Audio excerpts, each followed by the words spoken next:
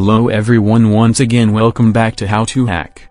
Today we will discuss about disabling SSL pinning in Android application. Before telling about what is SSL pinning, I will show you Twitter application. Here I am trying to intercept the communication of Twitter using Burp Suite. In last video we have studied about installing CA certificate of Burp in Android emulator. If you don't know about this, I request you to take a look at previous video. You can see this Twitter is showing some error. This is because this application have SSL's pinning enabled, which means SSL's pinning assigns some certificate to application as a security measure, which provides safety from unknown communication.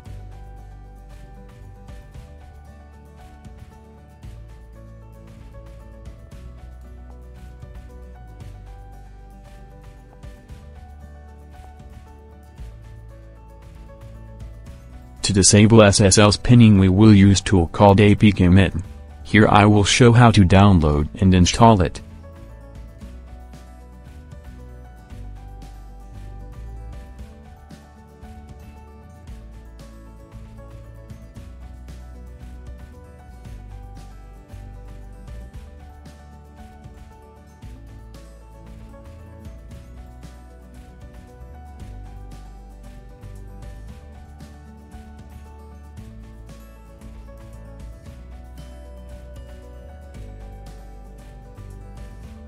After installing mitm, disable SSL pinning by APK-mitm space application name. This tool will decompile and sign the Twitter app.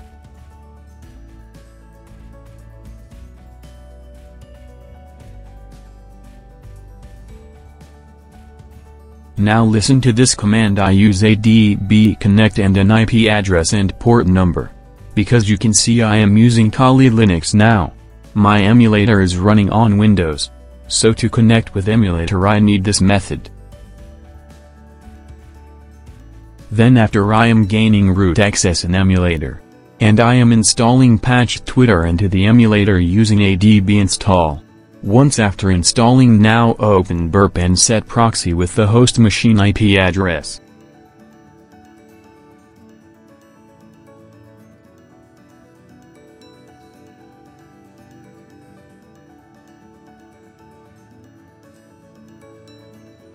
Here Windows is my host machine where I run my emulator and I assign 8080 as port. Now we have to assign same proxy in emulator too. Then only the communication will pass through Burp.